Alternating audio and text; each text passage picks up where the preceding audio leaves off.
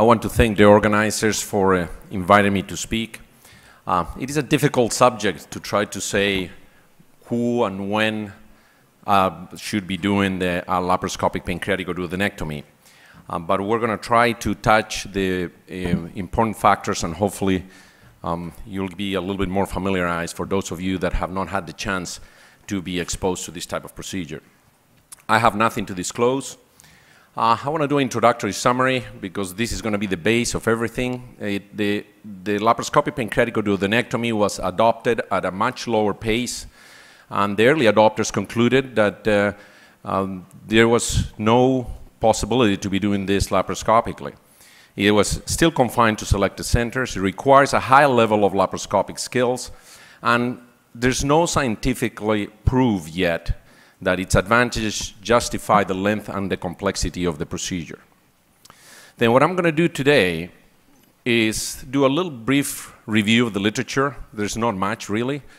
I'm going to show you some of the good. I'm going to warn you at some of the bad, and then we'll try to touch the subject who and when. The earlier experience was by Garnier back in 1994 and Cucchieri. They both started more or less at the same time. And up to of the 13 patients that were published in the literature, the conclusion was this should not be done laparoscopically. I think that even though they were very skilled surgeons, it was early. We didn't have the skills that we have now, and at the same time, the optics and the instrumentation was not as good as it is now. Huscher also had a series, but with very bad results. This is the first paper that really put this back in the map. In spite that there were some surgeons doing it in the early 2000s, 2007, Palanivelu from India showed 45 patients, very good results. And what it did is it stimulated Dr. Kendrick, who is in Rochester, and he took the ball and ran with it. He did a great job, has probably the largest, he does have now the largest experience in the world. And this was his series, 62 patients, published in 2010. Very good results too. A brief summary of what it is now in the literature for the series of more than 30 patients. It's a pretty busy slide, but let me try to concentrate a little bit. The estimated blood loss is much less. That's a real advantage of the procedure. In every single series, apparently, when they compare it to open, the estimated blood loss is less. I skip the OR time on purpose. The OR time is much longer, of course. The R0 resection was very decent. The majority of the series is above 90%. The pancreatic fistula rate varies from 6 to 21%, but this is really what it is reflected also for open cases. And this is only B and C. It does not include A. The length of hospital stay, of course, we know it's going to be low. Morbidity and mortality, very decent. You see that ranges between 26 and 56%. The two series that did by Clavian score was one by Say and the other one at my institution by myself and my partner, Dr. Stauffer. Then this proved that really it's very feasible. Let's talk a little bit more briefly about a comparison that we did in our experience. Again, with my partner, Dr. Stauffer, who had we implemented a database, and we keep it up to date. It's a prospective maintained database. From 2008 to 2011, we had done 53 patients, and we wanted a historical comparison with other expert pancreatic open surgeons, compared to 217 patients. There were no significant difference in demographics or indications. I'm just going to concentrate on very few aspects of that series. It is published in the Journal of American College of Surgeons. The gastric emptying study, there was no delay in gastric emptying. More than an open, there was no significance. The delay was 11.3 versus 15.3. And B and C, quite similar, between 8 and 9%. The fistula, which is the key point of this procedure, is how do you do the anastomosis? And a lot of people has trouble thinking that we can do this laparoscopically. And I'm going to spend a little bit of time. The fistula rate is quite good. It's still not as we would like to see it, but it was around 9.5% in our series, 9% in the open. The review since then, between 2008 and 2012, 2009 to 2012, that the fistula rate has maintained around 10%. Why is this? And this is how we can do the anastomosis. And we have changed our technique from the very early years. I did it in 2002. Now we do it with 5 or 6-0, depending the duct, usually 5-0 because it's an ophthalmologic needle. You can see the duct is a very small duct. We're using a 3.5 French tube. What it is, a 1.3 millimeters. Then you can really visualize the duct very well, angle the needle, and be able to put each stitch under direct visualization. We have modified and we do a little larger opening on the bowel now because we feel that the opening should hug the duct. In the past we used to do it more or less the same size, but you see here is larger than the 1.3. And we put several interrupted stitches as we would do it in an open. The manipulation of the needle with these small needle drivers is much more manageable than with the larger needle drivers. This is a 3 millimeter needle driver that allows us for a good angulation of the needle. And you can put each stitch under the visualization, seeing that you purchase a small amount of mucosa. And I'm not going to bore you with the rest, but this is basically how we can do the anastomosis, and we do this now routinely. And this technique, you can teach it. It is not necessary to mandatorily do it with the robot. Then let's talk a little bit about who should do it. Who should do it? There are two main components in my view. One is commitment and the other one is training. Commitment because it will take a significant effort. And the person that wants to learn has to have the investment in doing it well. You need to keep in mind the patient is first, and you need to constantly assess your results. And even though it sounds a little bit silly to say it, one needs to avoid being drawn by the novelty or the macho feeling, and I say macho feeling including male and female this time, because the macho feeling of, yes, I can do a Whipple, now it has translated, oh, I can do a Whipple laparoscopically. Well, we need to avoid that, and we need to keep in mind that safety is more important. The training is crucial that the surgeon has a background in pancreas surgery, and this has been a controversial. A lot of laparoscopic surgeons jumped in without having the training of pancreas surgery. And at the same time, it's crucial that you have advanced laparoscopic skills. And you need to study the techniques, the details of the techniques, and this video-based education is very good. And when I say video-based education, it means to your own cases. After each case, or if you're being trained with your mentor, review the videos, edit them. You're going to get familiarized with the steps and why some things work better than others. This is how we have done it. We used to talk with Michael Kendricks about the 10,000 hours. If you put 10,000 hours in some skill, and many of you have read the book, says that's when you accomplish the experience. This is probably true for this procedure. A little bit word about robotics. There are the advantages that are clear, shortened learning curve for experienced AHPBA surgeons, but there are disadvantages, cost, and then you end depending on technology. And that's what has happened to the urologists. To me, it has curtailed the urologists to be able to be better laparoscopic surgeons. Because once you learn with the robot that's faster and easier, you think, well, you know, why do I need to learn more? And you don't push yourself more. And I think that if you push yourself, you're going to be surprised of what you can do. And a little word of caution about the robot. It is not about the robot. We have now seen a lot of complications. Yesterday I was talking with a surgeon that in his hometown there have been 2 deaths due to robotic pancreatic duodenectomies. And it may shorten the parts of the learning curve, but don't cut the corners in commitment, training, and effort. And even though among us we really don't know what's going on, the lawyers got it. If you can see, if you Google the words robot and injury, now there's a series of lawyers that they call themselves Da Vinci robot surgery, and it is surprising. You go into these pages and you'll be surprised. This is what they say. They have the logos and even the drawings of the Da Vinci robot. It tells you that in certain situations can cause complications or death. In other ones, they said a different surgical method that did not involve the Da Vinci robot could have been used, and that is a cause for suing. And obviously, in any laparoscopic procedure you do, you could have done it open. In any robotic procedure you do, you could have done it open laparoscopically. They go even further. These are from those sites. They say that the lack of training and regulation can potentially lead to dangerous complications when inexperienced surgeons operate on unsuspected patients. Then be careful with just jumping in doing this because you have a robot. And we're under a lot of pressure by marketing and by our administrators that have bought plenty of robots, and they don't know what else to use it besides the urology, besides urology or GYN. This is not robotic, but this is some bleeding. Just in the interest of time, I'm going to skip this one. I'm going to show you this other one that's a little bit more difficult. The other one was easier to control.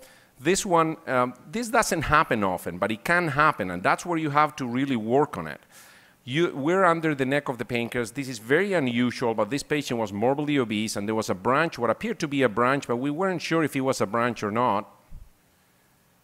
And believe me, we did repair it and stop the bleeding. I'll have to skip it. Now let's talk a little bit about when. When should it be done? It is a difficult answer because what is easy for the laparoscopic resection cases gives you difficult reconstruction. The small tumor that it is isolated, that is not close to the veins, is going to give you usually a soft pancreas and a very small duct.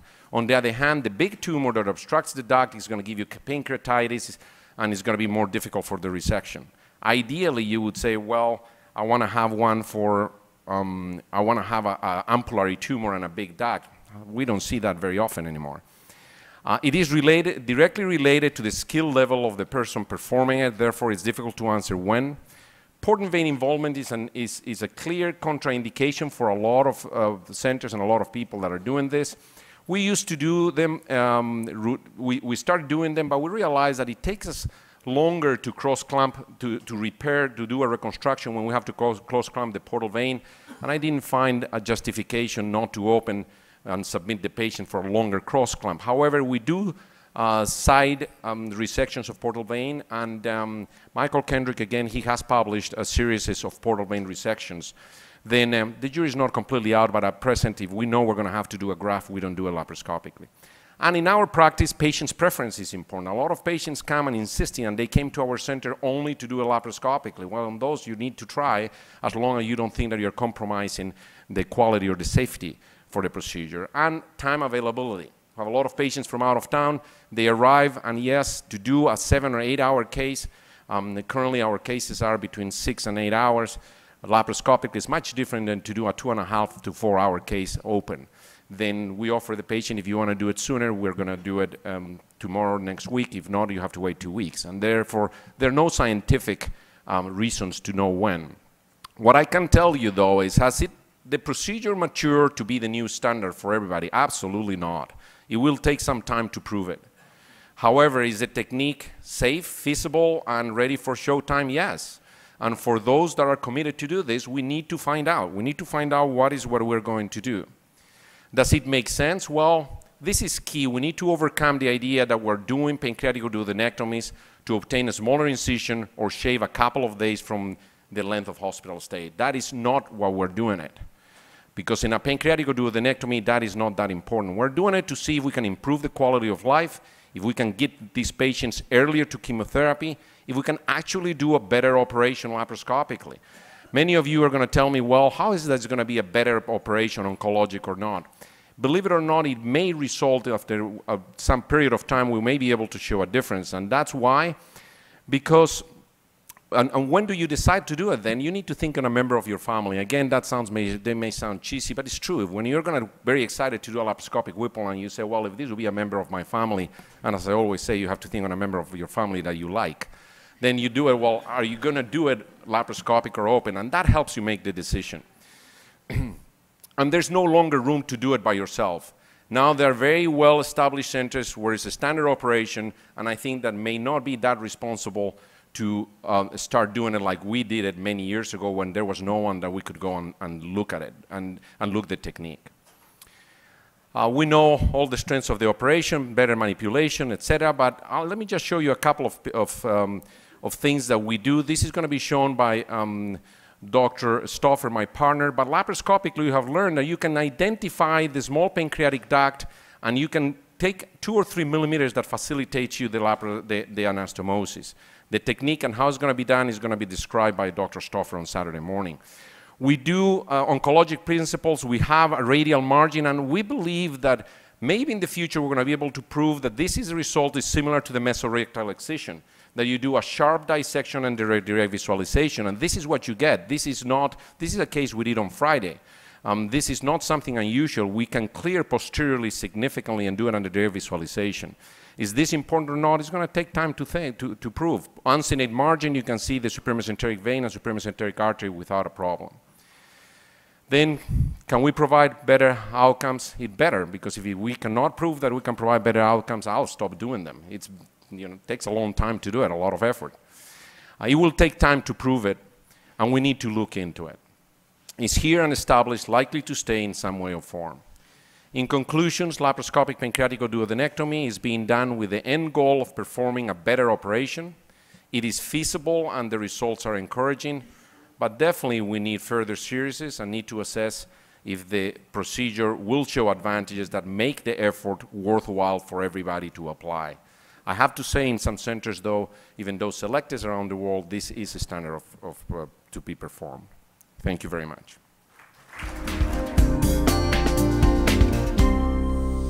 Thanks, it's great to be here today, and I'm glad to see everyone here instead of on the beach, so thanks for coming. This is a difficult topic because there's a lot of grayness in the decision making, and I hope I'll outline that for you here. This is a CT scan of a patient we'd all love to see, a nice pancreatic head mass with a preserved fat plane on the SMV, and is clearly a resectable pancreatic cancer. But more and more commonly, we're all seeing borderline resectable and locally advanced patients, and I present this as a case example. This is July 2004, a patient of mine, and I hope you can see the loss of fat plane along the SMA laterally and over the superior aspect of the SMA.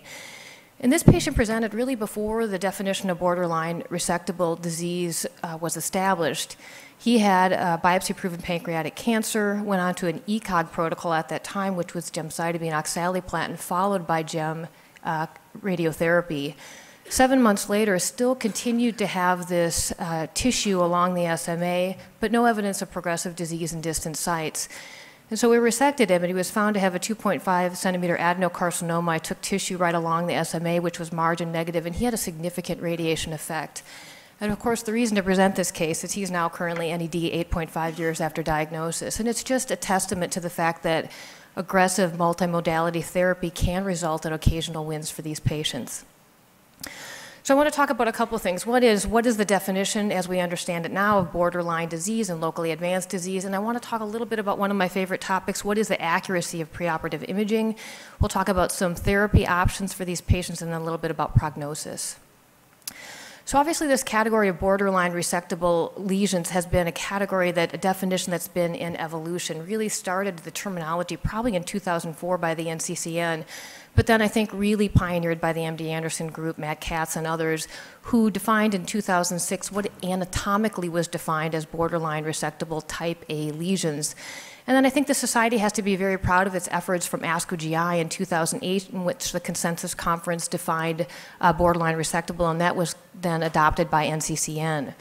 So when you look at these definitions, the things that are similar are abutment, less than 180-degree involvement of the SMA, abutment or encasement of the common hepatic artery, and occlusion of the SMV portal vein that's reconstructible. But where these definitions differ is in abutment of the celiac artery, which is included in the Anderson definition, and then of course the very controversial topic of vein involvement. Does any degree of vein involvement warrant a definition of borderline resectable? And according to the consensus statement by Calorie and adopted by the NCCN, it does. So this is important just because when we look at the results of these series, the results vary a little bit depending on what definition is utilized. This is clearly in contrast to the patients with locally advanced unresectable disease where they have encasement of the SMA, celiac, or common hepatic artery, and this is a patient of mine who clearly had encasement of the celiac, the common hepatic, the splenic arteries involved, and this SMV portal vein is gone for a portion of its length, clearly locally advanced disease. So preoperative imaging, I really believe, is one of the most important advances in the treatment of HPB malignancies in general, and clearly pancreas cancers, because it allows us to really see what it is we're doing. We can really enhance the assessment of vascular involvement and obviously see small volume metastatic disease that I think we could not in the past. For this reason, we are taking fewer patients to the operating room that we cannot resect, so it's improved the resectability rate. And then I think also over time, the slow improvement in median survival is because we are not operating on patients with small volume metastatic disease. So I think it increases the safety of the operation because we're prepared to do vascular resections in those patients that need it, and it's selecting the right patients for surgery. And this is because obviously this issue of margin assessment is so important, and the margin along the SMA and portal vein SMV. So the question is, this is immensely important, the imaging technology that we have available now, but there are still clearly limitations in our ability to detect venous involvement. And this is a great study from Dave's group at WashU looking at 340 patients, of which the use of neoadjuvant therapy was very small in this group. There were three things evaluated: abutment, fat plane obliteration, and narrowing or beaking of the vein. And then what was done in this study was to look at those that required vein resection and go back and look at these scans. And what was found that of those that required vein resection, only 60% had one of these signs, showing that there is clearly some limitation to our ability to accurately assess whether these patients truly have borderline resectable disease or not. Interestingly, Matt Katz and the group from Anderson just recently put out a paper in Cancer in 2012, and for any of you who have seen the Anderson presentations, the imaging is just fantastic. The Pancreas protocol CT, and we live in envy of those images that they're getting routinely at Anderson. So you may be surprised to see what the limitations are here. These are 129 patients with borderline resectable tumors defined by the consensus definition, which then included 43% of patients that had SMV portal vein involvement, all had neoadjuvant therapy. But when you look at this series, only 60% required vascular resection, of which 95% had complete clearance, which is fantastic. But again, saying that there are some limitations in our ability to tell which patients are going to ultimately need vascular resection. The Vanderbilt group, Nipun Merchant's group, looked at the same issue and asked the question, if you add EUS to CT, does it improve accuracy? And if you look at this, if you looked at any involvement of the vein by either method, it was still only 67% accurate. So I leave this just to say there are still clearly limitations. We're defining patients as borderline resectable or locally advanced based on the imaging tests available to us, but there are still limitations in what information we get out of that and how accurate it is. This is important because I think on univariate analysis and other multivariate analysis that I'll show you later in the talk, there's no difference in overall survival whether you need a vein resection or not.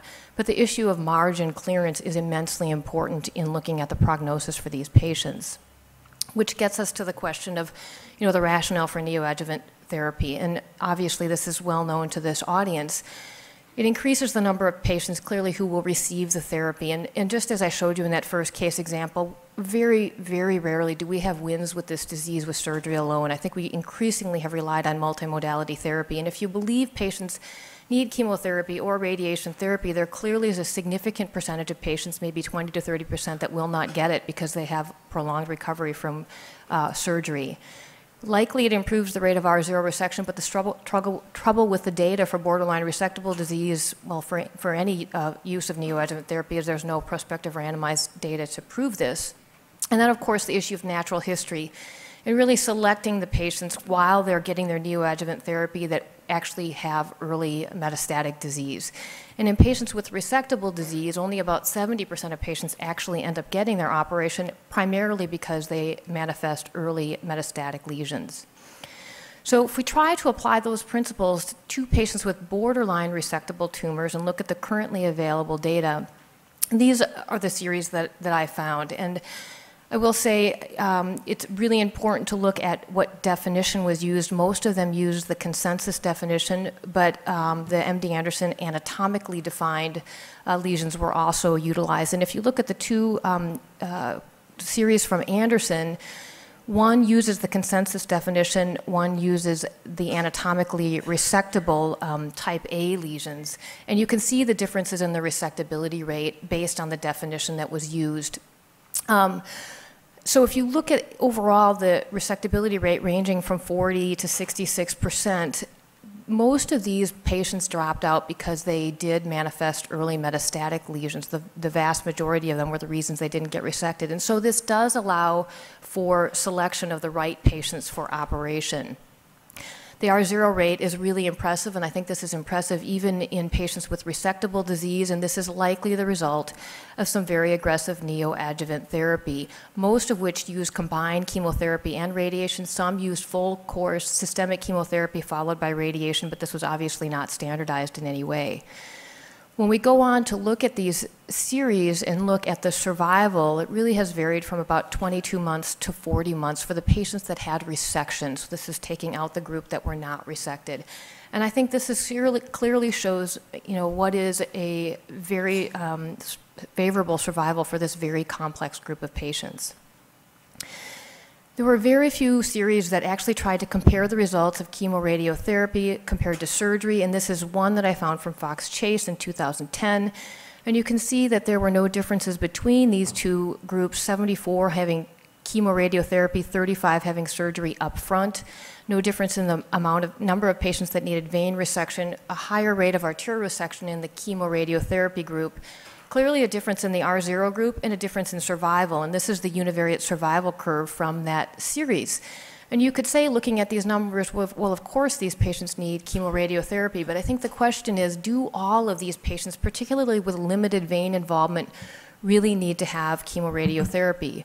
And in this series on multivariate analysis, when you controlled for all the other factors, only the R status and the presence of perioperative complications were associated with overall survival, not receipt of chemoradiotherapy. And so this is partly the result of controlling for other factors and realizing that didn't actually enhance overall survival in this series. Another way to look at the question of, does every patient with vein involvement need upfront neoadjuvant therapy, is to look at the patients that required vein resection and compare those to patients with resectable disease. And this is a series from our Central Pancreas Consortium of nearly 500 patients, none of whom had neoadjuvant therapy, so it's a very homogeneous population. 70 patients had vein resection. And we look at, on the multivariate analysis of predictors of overall survival, the usual things that you would think should be associated with survival are tumor grade, lymph nodes, R1 margin status, the EBL, and the receipt of adjuvant chemotherapy. But whether or not patients needed a vein resection did not alter their survival. And so in this uniform population, none of whom had neoadjuvant therapy, there was no difference in overall survival between resectable patients and those that required vein resection up front. And so I think there is still some question about whether all of these patients need to have neoadjuvant therapy. In those in which you're considering neoadjuvant therapy, I think the question also is, should they get chemotherapy, combined therapy, or both? And I think these are clearly complementary therapies. This is a typical schema from the Anderson group, looking at using systemic chemotherapy up front, primarily because nearly all of these patients have micrometastatic disease, and then saving the radiation for a later phase for those that don't drop out. And I think we have to at least ask the question, should this schema be used for everyone, or are there differences in what the goals that we're trying to achieve for patients with venous versus arterial involvement? Clearly, this conversation has become more complex since the FOLFIRINOX versus gemcitabine trial came out, which showed an unprecedented over 4-month improvement in survival for patients having FOLFIRINOX, and these are patients with metastatic disease. Obviously, this is tempered by the greater toxicity in the patients receiving FOLFIRINOX, but this has been really applied to many patients now with locally advanced and borderline resectable tumors. Conroy, who published the previous trial, has an e-publication out just this last month which summarizes the series of patients getting FOLFIRINOX for borderline disease and for locally advanced disease. And you can see that the number of series is 4 for borderline resectable, 9 for locally advanced disease, and you can see the number of patients. The response rate in the locally advanced group was about 1/3, which is what we would expect it to be, and the resectability rate, 73% and 24% for these two groups, was very reasonable. These were early reports, and so the median survival, I think, still remains to be determined, and many of these patients that got resected had radiation before therapy as well. I think that reminding ourselves of the toxicity really can't overstate the fact that it's the select patient who can actually get FOLFIRINOX. 28% of patients had hematologic grade 3 and 4 toxicities, and 34% ended up getting hospitalized during therapy. That being said, I think our medical oncologists are getting a little more savvy about giving these drugs and have found that if you can dose attenuate the bolus 5-FU and the irinotecan and give growth factor support, that we probably can decrease the toxicity of this combination. And so we'll see more series looking at that in the future. I will say, because the data that I have showed you so far would tell us we don't have any clear answer to this question, I have to put a plug in for Matt Katz and Sai Ahmed's trial that has been many years in the making. Should probably open next month. It's the Alliance trial looking at patients with borderline resectable cancer, in which induction therapy is given with 4 cycles of FOLFIRINOX, followed by combination chemoradiotherapy with capecitabine for those that don't progress. Patients then get resected and then go on to adjuvant therapy. And this is an early feasibility study just trying to prove whether patients can be accrued at a rapid rate. But if this does occur, this will go on to a larger trial. So in conclusion, clearly the data is all over the place. We don't have good data to tell us what the right answer is, and I think ideally all patients should be enrolled in a trial. Of course, not all of us always have trials open for these patients, and so I'd like to leave with some suggestions. For borderline resectable disease, I think it's different whether there is a small amount of vein abutment in which you could easily perform a tangential resection on the vein. I think these patients, clearly you could make an argument for neoadjuvant combined radiotherapy, or I think there still is not a clear argument that upfront surgery is the wrong answer.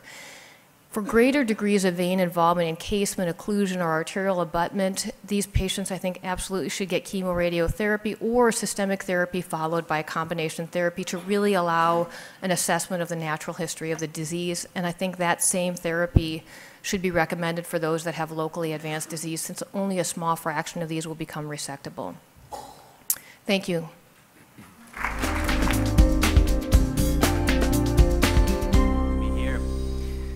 So acute pancreatitis, we're changing track slightly.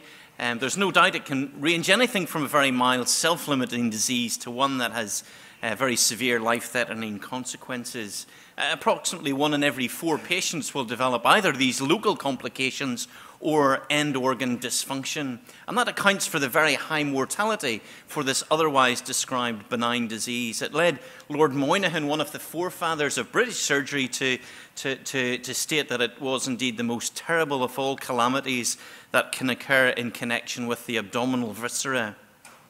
End organ effects, such as damage to the lungs, the heart, or the kidneys, can indeed have significant consequences. But it's the local complications where we may be able to make some advances in terms of our management. That can be drainage of local abscesses or collections of pus, the management of acute fluid collections, and probably the most challenging area, dealing with necrosis, and particularly when that necrosis becomes infected.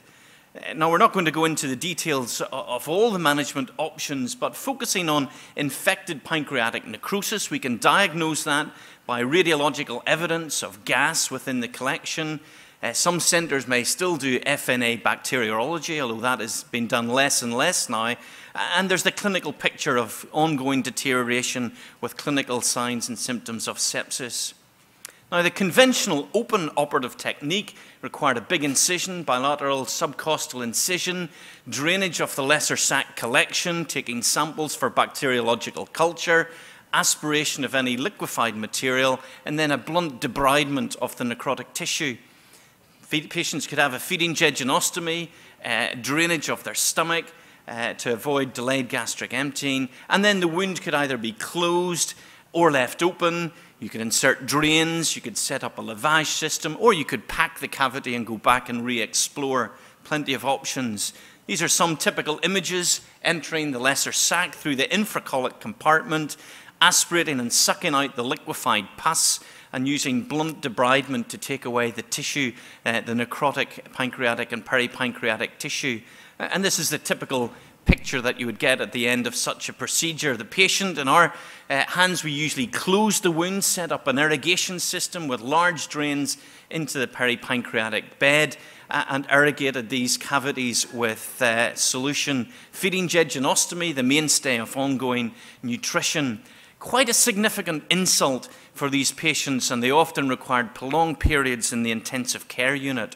The alternative was to leave the wound open, a laparostomy, which allowed, even in the ICU setting, to go in and wash out the cavity, wash out the pancreatic bed. What percentage of patients require such a procedure? Well, when we reviewed over 1,200 patients, there was only 94 that actually needed a necrosectomy, just over 7% of the patients. So it is a very small percentage of these patients. But the mortality rate was still significant. 1 in 4 patients almost who required a necrosectomy did not survive or leave hospital. Around the turn of the millennium, Ross Carter and colleagues from Glasgow published their first series of 14 patients who had a minimal approach to draining the pus and to dealing with the pancreatic necrosis. And they described percutaneous necrosectomy and sinus tract endoscopy. And you can see they had 1 patient who required conversion at the initial procedure because of bleeding. In general, patients needed more than 1 procedure. Their median was 3 procedures to go back and redrain and redebride the region. But they noticed a significant and dramatic reduction in the requirements for ICU management, a similar length of stay, but no change in their mortality rate. Still a significant mortality rate even in these patients. Since then, and there have been various minimally invasive approaches described and well recognized, a laparoscopic transperitoneal approach, endoscopic transgastric approach, but still probably the most widely practiced being a percutaneous retroperitoneal approach, which can be termed in various ways: minimally invasive retroperitoneal pancreatic necrosectomy, minimal access retroperitoneal pancreatic necrosectomy, or video-assisted retroperitoneal debridement. Lots of terminology. In our own practice, we use a modified nephroscope and use this percutaneous retroperitoneal approach. Typically, and this is our procedure, we work in collaboration with our radiologists. Patient goes down to the radiology department and has a guide wire inserted, ideally in the left flank, in between the left kidney and the spleen, getting access into the lesser sac cavity. Patient can then be taken to the operating theatre and the track is dilated up. The next stage is then to get the nephroscope in and to remove the necrotic material. And you can see the typical way that this is done. Under direct vision, the necrotic dead grey, usually material, can be grasped with simple graspers and taken out through the track. You can see the brown, black material that is really evidence of the necrotic tissue. Everything being visualized in theatre on a monitor. The next thing is then just to leave a wide bore catheter, big drain, with a small parallel placed feeding tube which is used to irrigate the cavities through a single incision, a large drain, but irrigating constantly to wash out the cavity, help break up any residual material, and then the patient can be taken back for repeat procedures if needed. CT monitoring, either on a planned basis or on a regular basis with tubograms, can show the cavity contracting down, the drain can be withdrawn and eventually removed when the cavity has collapsed. Probably one of the largest series is from our colleagues in Liverpool. They reported 189 patients in a single institution over a 10-11 year period. You can see 2/3 of their patients were tertiary referrals, so these are all very sick, end-stage, severe acute pancreatitis. And they show a very typical appearance of what the practice has been in many UK centres in the last decade. You can see in dark bars the number of open procedures, and over the years gradually reducing, but not down to 0. The light grey bars, increasing use of minimal access techniques, with still a small need for conversions from laparoscopic to, or for minimally invasive minimal access techniques to an open procedure. And this would be very typical of certainly our own practice. Still a small requirement for an open procedure. Now and it was just in a case controlled, not in a randomized fashion, but they compared their outcomes from minimal access and open procedures. The demographic data, there was no difference between the two groups. In their pre-operative markers and data, there was no significant difference. The minimal access group had a slightly lower median Apache score, but otherwise there was no significant difference in the data pre-operatively. But post-operatively, they noted a significantly higher incidence of patients who had an open procedure, had multi-organ failure. they had a significantly higher mortality rate in the open group and a significant higher percentage of their patients requiring ICU care. Perhaps indirect evidence that the patients requiring open surgery had a much significant or a much more severe second hit with this major operation. When they looked at univariate analysis of outcomes counting towards death, the minimal access was associated with a much lower risk of death following this procedure. And this was maintained in a multivariate logistic regression where minimal access approaches resulted in a lower risk of death. But they did still require open procedures in some patients. And these were 19 out of their 137 patients, approximately 14%. And the reasons you can see are listed there. 6 because of an inability to place the guide wire or get access. They stated that was predominantly in their early experience. There was a small group who bled, some who had remote or inaccessible collections, and then a group who developed other complications predominantly associated with colonic necrosis or ischemia or fistula requiring further intervention. So they still described a need for some open procedures. That was a single institution, but a retrospective case studies. This is the only randomized trial comparing a form of minimal access surgery to open surgery produced by the Dutch group. A multi-center study. They looked at a step-up procedure where they started with just percutaneous drainage. If needed, they moved on to video-assisted debridement and compared that to those who were randomized to an open procedure. Their primary endpoint was a composite, quite a complex composite of complications or death. And you can see that 69% of the patients requiring open procedure hit their endpoint, whereas only 40% of those who had the step-up management. So their outcomes where they felt the step-up approach was a better one. There was no difference in mortality, but in the step-up group there was a reduced incidence of multi-organ failure, lower rate of incisional hernias, and a lower rate of diabetes in long-term follow-up. What was interesting that a third of their patients in the step-up group only required percutaneous drainage and did not require any debridement or subsequent video-assisted debridement. But they still had this requirement for open surgery. 2 out of the 26 did require a laparotomy. So their concept was that they could start with percutaneous drainage if required. A third of the patients, that was all that was needed. If that didn't work, then they proceeded to video-assisted retroperitoneal debridement, but accepted that there was a small need for open procedures in a few selected circumstances. The same Dutch group have also accumulated quite a wide database from 21 hospitals of prospectively collected data over a 4 or 5 year period, over 600 patients who had peripancreatic or pancreatic necrosis. And this was their flow diagram.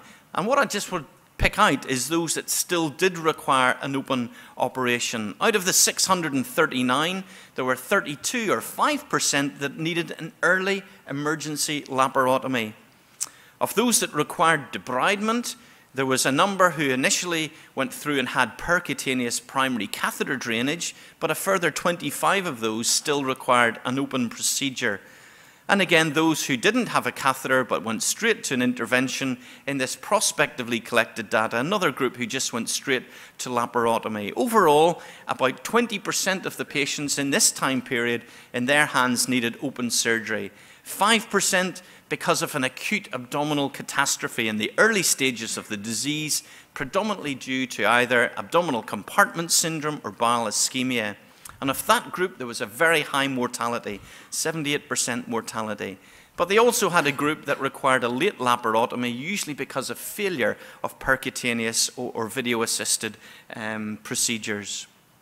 So in summary, indications for intervention. I think it's widely accepted that you only need to intervene in those who have infected necrosis. That may be based on radiological imaging, but is usually determined by significant clinical deterioration and signs of sepsis. If possible, intervention should be delayed as long as possible. We haven't gone into all the evidence base for that, But week 3, week 4 is certainly much more advantageous than having to intervene earlier. And therefore, maintaining these patients with conservative means and close collaboration with the intensivist is really important over these early phases. But for those that do require intervention, the current thinking was percutaneous drainage may well be the first and only step required, and certainly in about a third of the patients, that might be the only treatment needed. Of those that need additional debridement of peripancreatic necrosis, the consensus now is moving towards much more minimally invasive approaches, and certainly in our hands, percutaneously doing this is preferable to laparoscopic or endoscopic approaches. But there is still a small requirement for open procedures, and those are those patients who predominantly get an acute catastrophe where you're concerned about bowel ischemia, bowel perforation, or some other abdominal catastrophe. And there may also be those who have inaccessible or very difficultly located collections that can be difficult to drain percutaneously. And therefore, probably in about 10 to 15% of patients, there may still be a requirement for an open procedure. Thank you. Many topics, when we talk about surgical decision-making, we're not limited by high-quality randomized controlled data. So for the next 10 or 15 minutes, I'm going to describe really our approach to patients with these processes, and I'd certainly be happy to entertain any questions at the end. So I don't know if any of you outside of New York follow the or the very competitive New Yorker caption contest. But Dr. Jarnigan, my boss, is quite dismayed when he comes into my office on my academic day and sees me working on this caption contest. And this was my caption that I submitted for this cartoon about a year ago. And I think that this sums up what I have to say about cystic disease of the pancreas, or at least for the vast majority of patients that we see with this problem. And that is that we see patients with 1, 2, 3, 4, or even 5 bigger problems with regards to their health than that 1 centimeter cyst that was detected on a CT scan done for the sprained ankle in the emergency department. And I think we have to be very careful when we manage these patients to see the forest for the trees. Now, we thought, and I think that certainly the majority of the current literature suggests that most people are taking a selective approach to resection in patients who present with cystic lesions.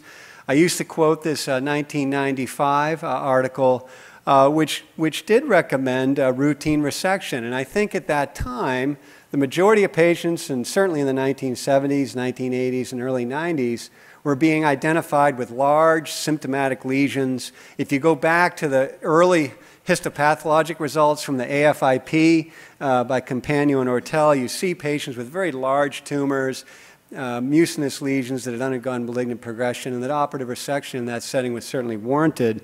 However, I think even now we see articles which suggest that routine resection should continue. The quote at the bottom is from a study published this summer in patients undergoing resection for branch duct IPMN, and they do list the criteria, eligibility criteria for resection, and they quoted the Sendai criteria, and then at the end they also said that even in those patients with cyst sizes less than 3 centimeters without suspicious features were offered surgical resection when they were fit patients, and actually the smallest branch duct IPMN resected in this paper was 4 millimeters in size. I think we have to remember when we're evaluating these patients that and what I'm talking about right now, at least is a cystic lesion, not a histopathologic entity. We do still struggle with that diagnosis on occasion. And as we know, this finding can really span the histopathologic spectrum from completely benign lesions, such as serous cystadenoma, retention cysts, if you will, to malignant lesions. And then in the middle, we have these lesions, IPMN, as well as mucinous cystic neoplasms, which are significantly less common, but really IPMN being the horse here that we have to deal with. And I would argue that if we could define these very clearly without an operation, then there would not be much argument. I think we would agree to monitor the benign lesions, resect the cancerous ones, and then we would argue about which ones of the premalignant lesions should undergo resection and which ones should be observed and in which patients. So I would say that currently our approach is a selective one, and that balance between observation and resection is based on the certainty of the histopathologic diagnosis, what we believe the natural history of that specific lesion is, whether it's causing symptoms, what is the exact risk to the patient? Is the patient 40 years old with a strong family history, or are they 82 years old with 10 stents and having just had 2 heart attacks? And then what's the risk of the operation? Is it pancreatic duodenectomy, or is it a lesion in the very tail of the gland? And based on that, we tailor our decisions based on those factors. And to present a very brief case with one slide, this would be a 58-year-old patient that I saw in 2008. She had an 8-millimeter cystic lesion in the head of the pancreas. Somebody recommended an EUS with an FNA and aspiration with a cyst fluid CEA of 350. And so this gives us the information that we need. The radiographic imaging, 8 millimeters, there were no nodules within it, there was no pancreatic or biliary ductal dilatation, the patient was asymptomatic, no strong family history, and we had the cyst fluid CEA of 350, which really defines this almost certainly as a branch duct IPMN, and we elected, or I elected, to observe her. And if anyone would recommend otherwise, we can certainly go into the case in more detail afterwards. These lesions are becoming, having real clinical impact, certainly on our practice, and I am sure on yours. This is just a bar graph of our resections by year for patients with carcinoma and non-carcinoma, and I will just tell you that the vast majority of these non-carcinoma patients are cystic lesions. There are some endocrine tumors in here. I haven't pulled those out. Those have remained relatively constant. But you can see that now the number of resections that we perform annually is greater for non-carcinoma than it is for carcinoma. And the majority of these patients have IPMN, serous adenoma, and other lesions. We actually just looked into getting a nurse practitioner in our clinics because just in our group, in our AHPB group, our annual number of clinic visits for cystic lesions of the pancreas is over 2,500 visits. So this has become having a real impact on our clinical practices. I'm sure it is yours. And certainly the more we can learn about how to manage these patients, the better. What we did do, because we do see a lot of these patients, is develop a cyst registry, and I would encourage you to do similarly because we've learned a great deal from this. This registry we have actually includes any patient who a surgeon or gastroenterologist sees in the office and labels as having a pancreatic cyst. And we use the labeling through billing codes. The billing code 577.2 is pancreatic cyst or pseudocyst. We do not see a great deal of pseudocysts being at a cancer center, so certainly this identifies our patients with cystic neoplasms primarily. Sebastian Gaugeot, one of our research fellows, did a recent review on this, published in 2011 of 1,424 patients. We now have well over 2,000 patients in this registry, and as you can see, our initial approach for these lesions is typically to follow them. We have now over 1,000 patients who are in radiographic follow-up for cystic lesions of the pancreas. Roughly a third of patients at presentation, when we define them as having a cyst, underwent resection. Essentially, all of our patients undergo CT imaging. Roughly 2/3 of them have an MRI. We utilize EUS and FNA in roughly half of the patients, but I think that number actually continues to decrease slightly. We had an initial interest in PET imaging. However, we lost interest in that rather quickly as we did not find any benefit in a couple of reviews when we looked at those data. And as you might imagine, the blue bars represent the number of patients that we've seen annually, with now about 200 patients being evaluated. And as time has gone on, the size of these lesions has continued to decrease in size, now with a median size of about 1.5 centimeters in diameter. The patients are less and less presenting with symptoms. Now only approximately 20 or 25% of our patients are present with symptoms, and that's defined very loosely in our registry as any upper abdominal symptoms that could potentially be related to the cyst. And as these lesions have increased in frequency, become smaller in size and more likely to be incidental, we are less and less likely to recommend an operative approach as our initial approach. And when we look at these patients in terms of their management approach, of the 422 patients who initially underwent resection, the risk of high-grade dysplasia or an invasive lesion was 23% in that group initially resected. So some would say that's good. You're removing, in 23% of patients, high-risk lesions or even invasive lesions. You need to keep in mind that 77% of those patients underwent resection for either benign lesions or low-grade lesions, and our operative mortality rate was 1% in that group. We had 719 patients of the 1,000 who had greater than 6-month follow-up at the time of this review, and in that group, the vast minority, 47 patients, had developed changes that had prompted resection, and in this group, 8 patients, or 1% of the total patients who we'd initially selected for surveillance, had developed adenocarcinoma. And what I would just add there to those 8 patients is that about a third of those, or 2 or 3 of those patients, developed cancer actually in an area of the gland remote from the cyst that we were following. So had we even removed the cyst, a carcinoma would have likely developed unless a total pancreatectomy had been recommended. When we compared those patients, as you might imagine, similar findings to every other study that's really been presented in the literature. Patients who are symptomatic with larger lesions, septations, and a solid component, or pancreatic duct dilation being more likely to be selected for initial resection. If we look at the patients who we are following, this graph presents the likelihood of being taken to the operating room or switching to the operative arm, and as you can see, that's a relatively low risk over time. Certainly the size of the lesion at the initial presentation was associated with this finding. One of the more interesting things we discovered from looking at these patients who we're selecting for radiographic surveillance, on the left you can see the risk of death from pancreatic cancer in the group initially selected for surveillance, and certainly as we get out to that 10-year time point, the confidence limits are quite large.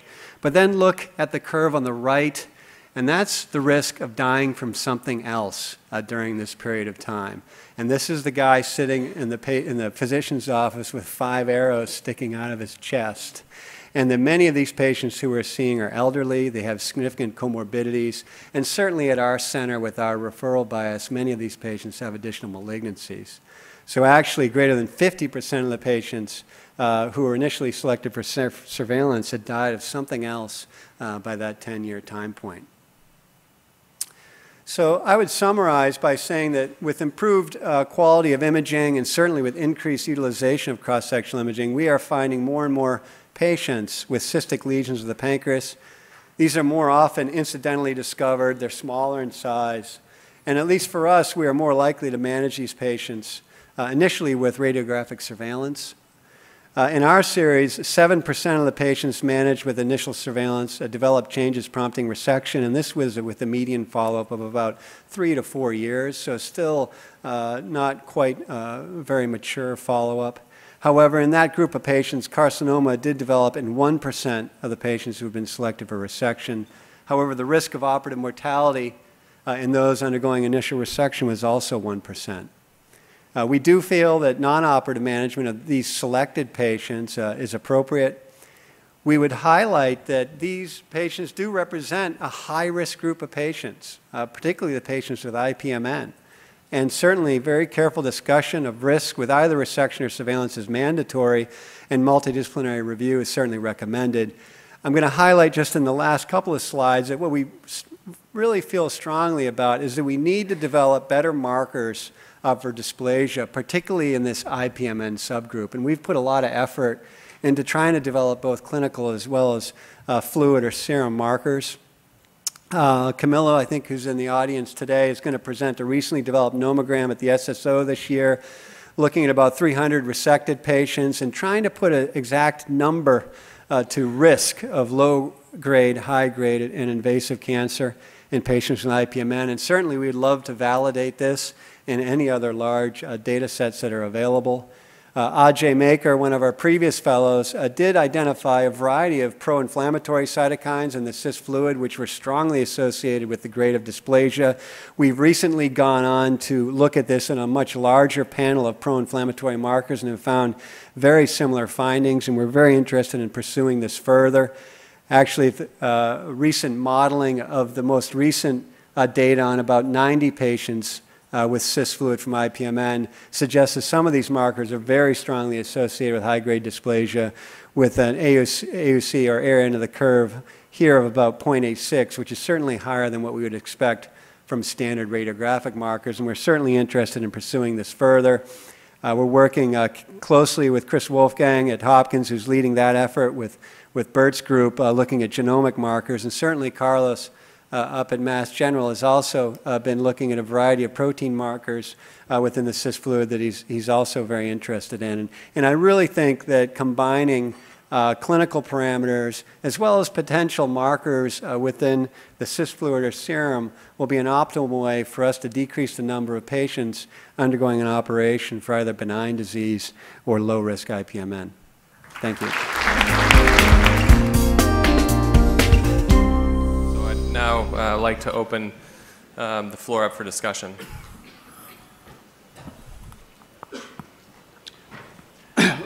Over here. Hi. Herb Zay from the University of Pittsburgh. I just want to address a few comments to Horatio. Thank you very much. I certainly enjoyed your talk. I want to focus in on the learning curve. You touched on it just very briefly, but the learning curve for open Whipple has been defined in a couple of papers, and it looks it's about 50 or 60 before you start seeing young surgeons start to plateau off in their blood loss and their outcomes. And if you look at most of the laparoscopic cases, not to series to date, most of them haven't even really reached that. A few are over that. So I don't think enough work has been done to really say we're comparing apples and apples yet with open versus the minimally invasive technique. The second is, I'm not sure that you were suggesting to any of us that we should be driving our practice patterns or evaluation of new technology based on a few unscrupulous lawyers. I'm not sure. That was a little emotive. I found those slides to be a little emotive. And then lastly, if anybody's interested, on Sunday, one of our residents is going to present 120 robotic Whipples with our learning curve and some of the metrics. So if you're interested on Sunday, Brian Boone will be presenting that. So thank you. Can I comment? Sure. No, thank you. And we are all familiarized with the great job that you have done. The lawyer slides were more directed to those surgeons that are being pushed to use the robot at their institution and they're not doing the type of work that you have done. Then I do feel that robotic or not robotic, this is something that needs to be seen, look at it seriously.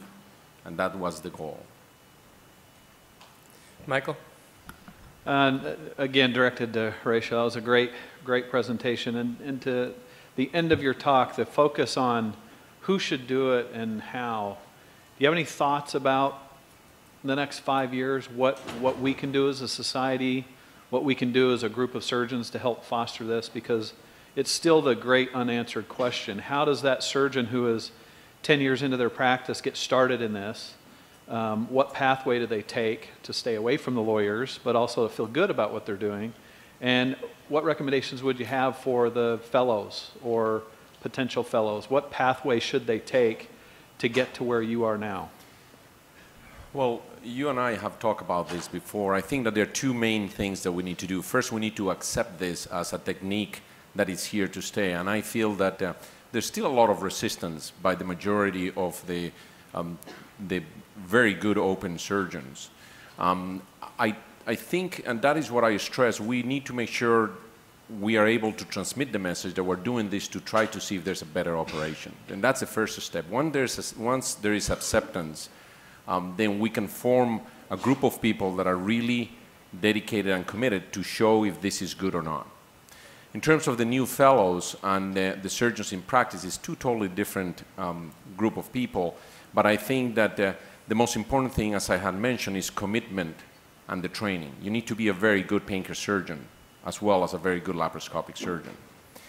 We have proven, Dr. Stauffer is doing laparoscopic Whipples independently. A year after, immediately after he graduated from his fellowship, and right now we're training a second fellow. But the key is they need to put the hours and the effort. Mike, if you could just stand up there for a second. Apropos to the comment about the lawyers and the fact that anytime there's an innovative procedure in surgery that gets introduced, there's obviously a learning curve. And the question that I have for you two guys who are the pioneers is, when you're starting out with something like this, how do you consent the patients? Yeah, it's a great question. And I think full disclosure. I think the patient needs to know this is your first one or your 20th one. And I would say in today's environment, whether it's robot or completely laparoscopic, maybe the first one you do shouldn't be completely laparoscopic. Maybe you should start with resection and get that down first to either a time-wise or just being comfortable. But we were very full disclosure with the patients, down to we haven't done many of these. This was the first one, and you just have to consent them that way. And you know, with experience, it's a little easier to do that. If you've done lots of distal pancreatectomy and totals or whatever laparoscopic, it's a little bit easier to kind of take the next version of pancreatic resection. But if you haven't done any pancreatic resection laparoscopic and you're consenting, that's a big deal. Do you have anything to add? Yeah, it's basically the same, except that it is very different when we started and now. I think you need to make sure that this is not the time to start doing the learning curve by yourself. You should go and try to see how the people that has been doing it has been able to overcome a lot of the obstacles that anybody that's going to start is going to overcome. And for the patients, I agree completely. I mean, you need to tell them exactly what it is, what is the experience. Even today, after having done over 140 Whipples laparoscopically, I tell them this is not the standard of care. And I explain what are the advantages and disadvantages. Thanks. Yes, Dr. Massa from Buenos Aires. Dr. Allen, I really enjoy your conference. I have some concerns still about the ideal schedule for surveillance programs. For example, if you have a 50-year-old patient with a branch that with non-risk lesion, you still have to think maybe that patient will be 20, 30 years after in follow-up. On the other side, you didn't talk much about radiation, and performing a CT scan every 6 months for a patient may be harmful, I think. You didn't talk about MRI. And on the other side, you may say that a patient with a low-risk lesion shouldn't have any noticeable changes within 2 years. So my question is, making a 6-month CT scan schedule of surveillance, isn't a little bit aggressive? Well, we certainly, or I would say our general approach is to start with relatively short interval follow-up scanning. Generally, that's CT. We've actually modified our CT protocol. We have a pancreatic CT protocol which is specifically designed for cyst follow-up, which cuts the radiation dose more than half. So we've tried to pay attention to that. And then we also do switch to MRI in terms of long-term surveillance quite quickly. I'm more comfortable looking at CT, so generally I'll get 1 or 2 CT scans, but then I switch to MRI, which avoids the concern over radiation exposure. I agree with you. With a young patient who's going to have 30 years of follow-up, it's difficult to look down the road, and particularly if they have an equivocal lesion, and say that we're going to follow this versus remove it. And I think that comes into the equation in terms of whether you recommend observation or surveillance. But certainly to subject all of our patients with very small incidentally discovered lesions to pancreatic resection, even though they're young, will certainly commit them to the morbidity and potentially mortality of the procedure. So I think it's part of the factor, but certainly not the only one. And what's the right interval for surveillance, Peter? Yeah, I mean, we generally start off with a short interval just to make sure of stability, and then after 1 to 2 years, we go to an annual scan. Now, I don't think we know the optimal or even the optimal duration of follow-up, but for right now, and certainly for patients with IPMN, that's lifelong surveillance. And do you have any patient of yours in which you decided to quit surveillance? After some years, you say, okay, let's do it, you're okay, don't come anymore? Yeah, certainly. Once you have a patient for surveillance, it's always for surveillance? Well, generally I say we'll do a scan once a year, and when you get to be 95, we'll stop doing it. Thank you very much. Yes? Oh, hi, Shiva J. Raman from Toronto. My question is for Dr. Asplund. I want to preface what I say by saying that I'm someone who does the laparoscopic Whipple, but I suspect a lot of the cynics in the audience are being quiet and not asking questions such as, for example, in pancreatic cancer, when people are living on average 2 or 3 years after an oncologic resection, what's the point of a laparoscopic operation? That's probably what they're thinking. And sort of where quantity of life may not be so much, and chemotherapy is not necessarily so great. So if you could comment on that for the crowd, I think that'd be good. And then my second comment is, if, again, because of the laparoscopic approach necessitating meticulous vascular dissection, therefore less blood loss, maybe that's translating into a medical oncologic resection by better lymphadenectomy or whatever the case may be, better achieving of an R0 margin, why not do the laparoscopic resection and then do a small laparotomy to do the reconstruction where most of the morbidity and resultant perioperative mortality comes from? I'm going to start answering the latter question first. I agree. I mean, there's nothing wrong to do that if that's what a surgeon wants to do. Always keeping in mind not to compromise the safety or the quality of the procedure, open, laparoscopic, or robotic.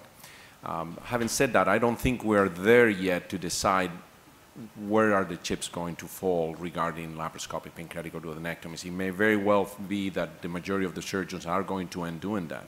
And it's clear that you probably have done enough because you know that after you do enough, the resection appears to be better laparoscopic than open. It takes longer, but appears to be better. Having said that, I'm going to go to, as a lead with that, to the first question.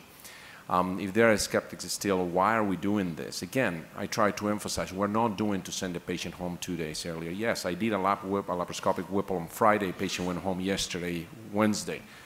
Do I feel good about it? Yeah, of course I feel good about it. That's not the main reason. The main reason is to see if we're going to come up with a better operation. I do believe, for example, the mesorectal excision concept, that when we used to put the hand in the pelvis and then they showed that doing a sharp dissection gave better prognosis. We may be able to show that better. There is Verbeke, the pathologist in Europe, has done the radial margin studies and shows up to 80% positive R1 in many of the other ones that before were R0 because she's studying the radial margin. And we may be able to prove that and show that's a better operation. The problem, open or laparoscopic pancreas surgery, as Dr. Allen said and Dr. Parks, it's very difficult to have any prospective randomized trials. Then it's going to take time to decide that. Thank you. Yes. Dave Levi from Charlotte. Dr. Allen, we need your help. We're seeing a lot of these patients that have asymptomatic, incidentally discovered cystic lesions and patients being evaluated for liver transplant.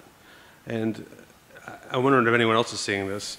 And what do you do with these patients? Or does it change? Do you have any advice in terms of how that plays into it? It's different than the patient that had the incidental finding when they had their CT scan in the ER for their sprained ankle.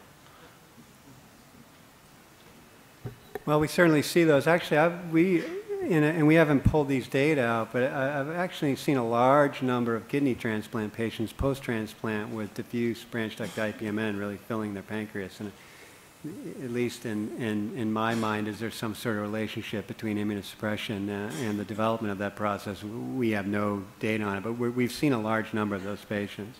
And I think pre-transplant, and we do occasionally see this patient pre-transplant, and obviously I think you want to characterize it as well as you can. I think that's both imaging as well as probably an EUS and cyst fluid in that patient to look at the CEA level, see if it's 0 or see if it's 400. And if it's a branch duct IPMN, I think all you can do is say that you have a very strong or a high likelihood that, based on imaging features, that there is no invasive cancer there at this time. Some of the recent literature has thrown a little bit of a thorn into that, but I think we feel pretty confident, and we have seen resection of maybe hundreds, I'm not sure yet, of small branch duct IPMN, and we've not seen an invasive cancer in a lesion without concerning features less than about 2 centimeters in size. Yes. Hi, Kevin L. Hayek from the Cleveland Clinic. Thank you all for great presentations. Dr. Weber, specifically had a question regarding staging laparoscopy pre-neoadjuvant therapy and whether or not that's been involved in any of the protocols and if that has led to any, detection of metastatic disease either, prior to neoadjuvant. So I think that's a great question, and there's obviously a lot of institutional variation in the answer, and we routinely will use staging laparoscopy up front before starting neoadjuvant therapy, particularly for patients with borderline and locally advanced disease. But I think there are many places that rely on their imaging. I think there's still probably 10 or 15% of patients when you operate on them after neoadjuvant therapy where you see small volume metastatic disease that you would not have detected with a straightforward cross-sectional imaging. So we utilize it fairly liberally. Okay, thank you. Hello, Ilya Gur from Sutter Group Medical Foundation in Stockton. Question to Dr. Parks. When you presented this study as a step-up approach for pancreatic necrosectomy, I have a difficulty, visualizing. I mean, we've all been there, removing that, sequestrum, and this is a tissue that I don't really see how you can remove effectively through IR-placed drains. So I don't have problems visualizing how you can do it laparoscopically or video assisted, but I just don't see how this will come out with minimally invasive drains. It's rarely done on one occasion. It usually requires a median of 3 or 4 procedures. And interestingly, over time, it does break up and the cavity becomes very well matured granulation tissue. It is a bit tedious, and the pieces do come out initially very small. But one of the advantages of leaving things 3 or 4 weeks is you can often get out quite large chunks at a time. We dilate up to about a 32 French, put a sheath in, and it's amazing what will come out of that. Some of our theatre staff have described it, you can almost pull the rat out of the hole. It can almost come out in its entirety. So there's no doubt the longer you leave things, the better walled off the cavity becomes.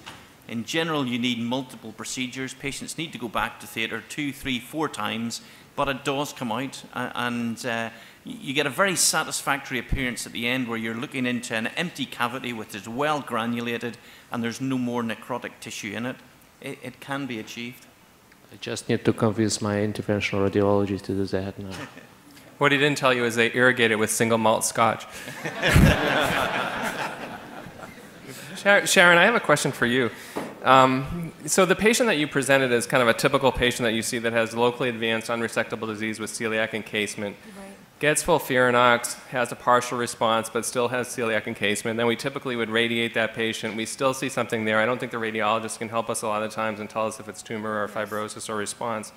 So have you employed like a more aggressive resection, like a modified AHPBA procedure to resect the celiac in a case like that? And there's been sporadic reports about that, mainly from Asia, that can be associated with long-term survival. So when do you do that? How do you assess what's there in the celiac when you end up operating on these patients? I mean, I think the key thing is that you cannot rely on a response to therapy.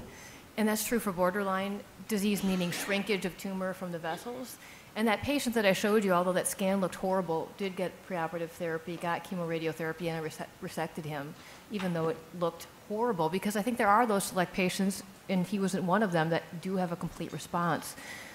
If you look at those series of truly locally advanced disease, the resectability rate is 25 to 35%. And I think it is based on a good risk patient who's young, who can tolerate a big operation, regardless of whether you need to do venous or arterial resections, and the fact that they don't have progression at distant sites. And I think in those select patients, although most of them are not going to be resectable, there is this little subset, and partly it's limited again by the imaging, because you can't really tell if it's truly invasive or not, and you can't really tell what the response to therapy has been.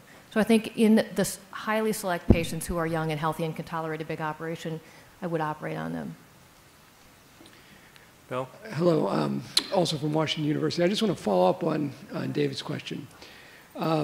We see what you've shown in those films numerous times, and we have an ongoing disagreement of what does the CA-19-9 mean in those situations? Does that influence your decision to move ahead to the operating room?